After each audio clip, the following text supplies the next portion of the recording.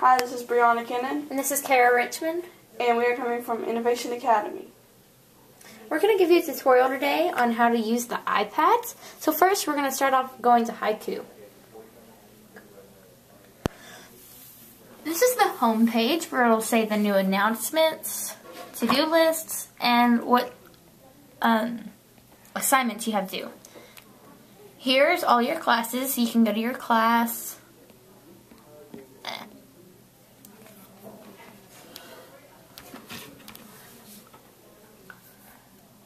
So you can go to your class and see what assignments you've missed, assignments you need to do.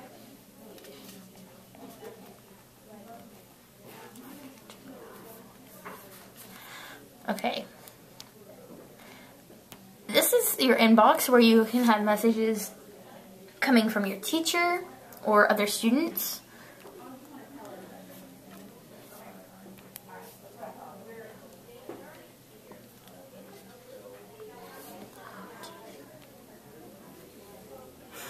And it crashed.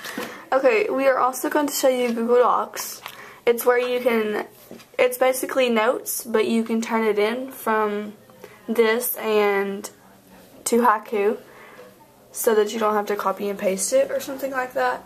And this also lets the teacher revise and edit some of your work too. Okay. And basically if you want to create a new Google Docs, you add the title of it. And then you can type on it. And you can do other things on it, like add pictures, color, add color to your writing, and then when you're done, just press the check. But if you want to share, sorry, I was not done. If you would like to share it with someone, you would press this little button right there, type in their email, and press share. It would automatically share it with them, and they would get an email, and they could go to the same Google document with you. And then we will show you how to... If anything happens, or like you need to turn off your Wi-Fi, add Wi-Fi, turn on your airplane mode if you need to, because sometimes teacher will ask you to. You're not allowed to have a password on your iPad, because if you forget it and you get logged out, then a lot of things will happen. Also, you're not allowed to have games or any kind of social media.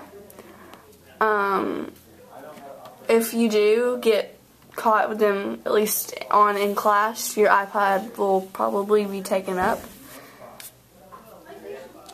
And also another helpful tip is when you're done using your apps to save battery, double click the home button and slide up your apps.